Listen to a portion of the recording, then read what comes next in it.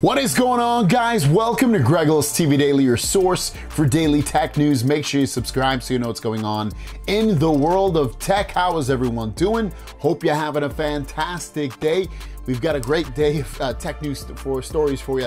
The first one is about the Galaxy Z Fold 5, and another beta update has been pushed out for this phone, so I want to go through what exactly we are seeing on this. So first of all, we're gonna see bugs that have been fixed and improved with an overall software stability update. That's part of the update.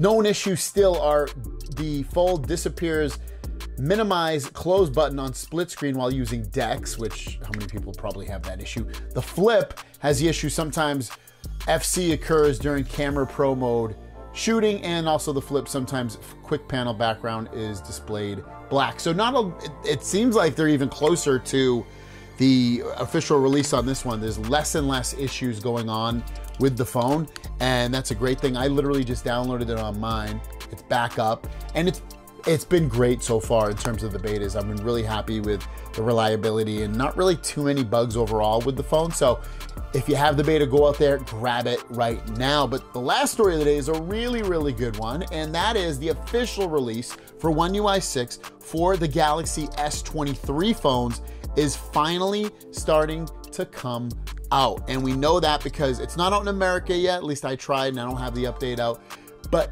it's definitely out in Europe. People that have the beta and don't have the beta. So you don't have to necessarily have the beta to get this update pushed out to you. The update should be rolling out over the next few days, week, 2 weeks for everybody. But again, it is rolling out right now, the official release in some parts of the world. I know Germany, I believe the UK also got it, but there are places that are getting the update for One UI 6 officially for everybody. And that's, again, awesome, awesome news, meaning you're gonna get some new features built into there, the Android 14 stuff, the One UI 6 stuff, all combined together. So let me know if you got it already, what you think about it. Thanks for watching, have a great day, and we'll see you down the road. Peace.